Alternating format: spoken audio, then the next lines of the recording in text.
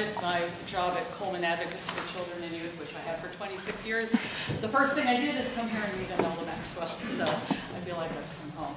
I bring 32 years of experience building a network and a movement of children in San Francisco that is now a model for the country of how to develop services and programs for kids at the local level.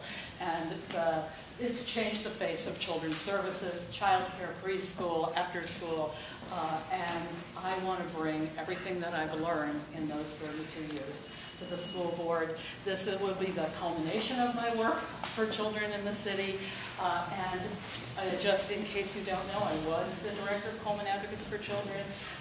We brought all these services to the city. I was the director of the city's Department of Children, Youth, and Their Families for 4.5 years. It's oh my goodness, it's $100 million operation, so we know how to manage budgets. And now I'm the head of something called New Day for Learning, which is an education initiative. I've worked with 5 of the underperforming schools in this city, figuring out how to transform those schools into high-achieving schools.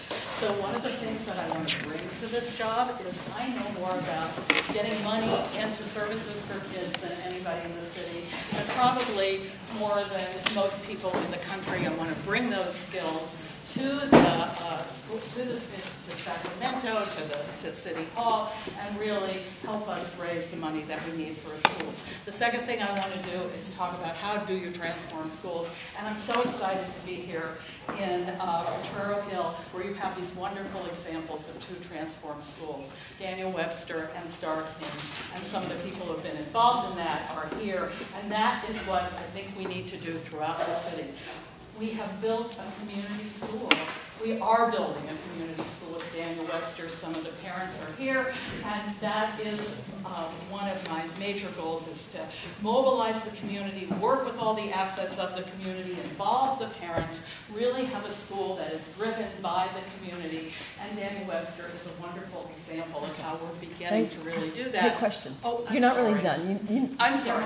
And I use it all over the city, by the way, as an example of some of the things we need to do to transform schools. Okay. Are there any questions? You can talk more if there aren't. There's a question. I will. Yes. I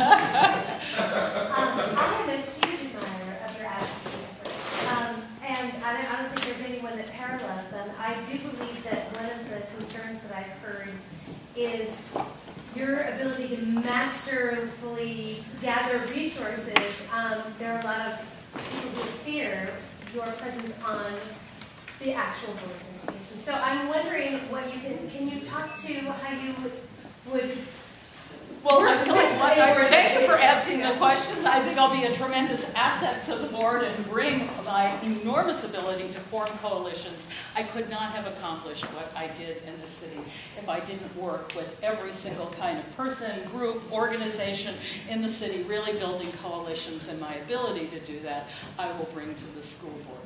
I plan to be one of 7 people on the school board, but use my leadership ability and my interpersonal skills and all the abilities that I have gained on the school board. I think that is a bogus concern. I think it is actually a tremendous asset.